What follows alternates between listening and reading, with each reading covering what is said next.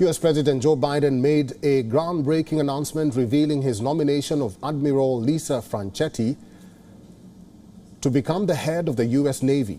The nomination, if confirmed, would make her the first woman to hold the position and to serve as the Joint Chiefs of Staff. Biden's decision to tap Franchetti, an admiral with executive experience, goes against the recommendation of his Pentagon chief. According to a statement released by the White House, he is selecting an officer whom insiders consider the top choice for the job. This marks a significant step towards greater gender equality and representation at the highest levels of the U.S. military.